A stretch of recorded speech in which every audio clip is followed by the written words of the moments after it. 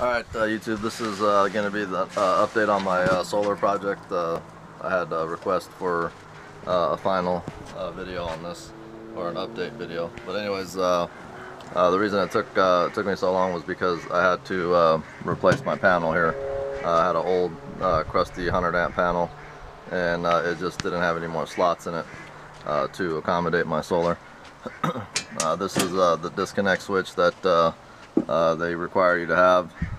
City, state requires you to have a disconnect switch. It also has to have warning labels, just like these. Those are all required. Let's see if I can get this open.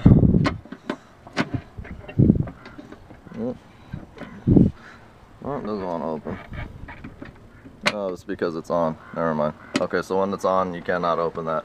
And I don't want to shut off my solar.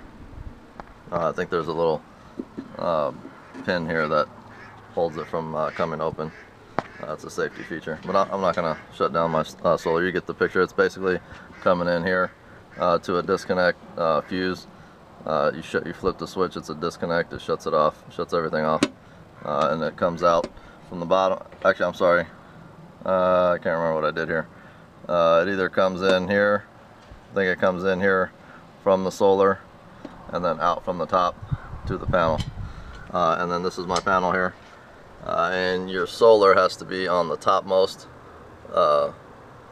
area here for the breaker. If your main is down here, then it has to be the furthest away from the main, which in this case it's up top. I guess if your main's up top or whatever, then it has to be down lower. So your solar breakers are the furthest away from your main switch. Anyways, that's the panel. And that took me a little while because I had to coordinate between me doing the work, Edison coming to pull off my meter, and the city to come out and inspect the panel itself. That's a separate inspection from the final inspection for the solar project itself. It's an inspection on the panel, make sure that's done properly and to code, and then an inspection for the solar. I'm going to take you up and show you my I'll show you my array here.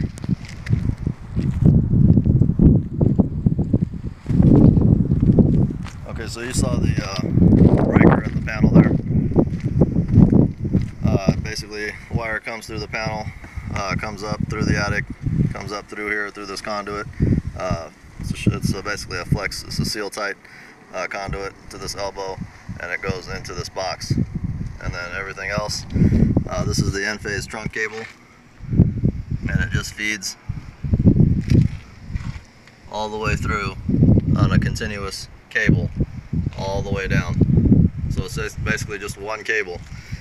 And the inverter's here, tucked underneath the panel on the railing, the aluminum railing here. So everything's tucked away nicely. The trunk cable basically is got these little points where you plug in the inverter, and there's your inverter, and your panel comes from the panel to the inverter here. So basically in from the panel, out to the trunk cable, and then down to the electric box. So get a view of the array here. We've got 17 panels up, 17 250s or 255s. The inverters are M215 N-phase inverters. These are the Canadian Solars. I've got 17 panels up currently, and I've got 17 more panels that I've got in storage actually in my house, so they're taking up one of my bedrooms. I want to get those up probably in the next year. Kind of spent a lot of money this year, so I got to start slowing down a little bit and recoup some of it.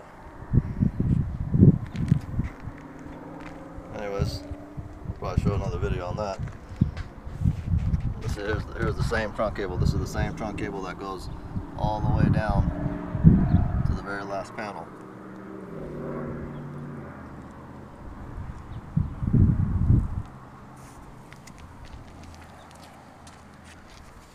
I'll show you how it starts actually. This is I believe they call this a branch terminator.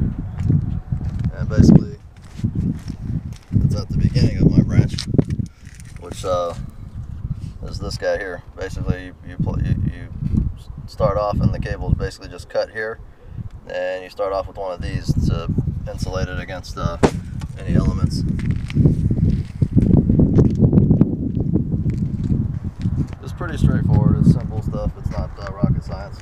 I had fun doing it. I never did a solar project. This is my first project that I've done, and like I said, it's my first project, and it was nothing too complex. It just all went together. It's like a big puzzle. So, anyways, there it is. If you have any questions on anything else that I might have done or whatnot, give me a comment in the comment section, and I'll check them out and respond. Actually, here's another thing. This is a N-phase coupler.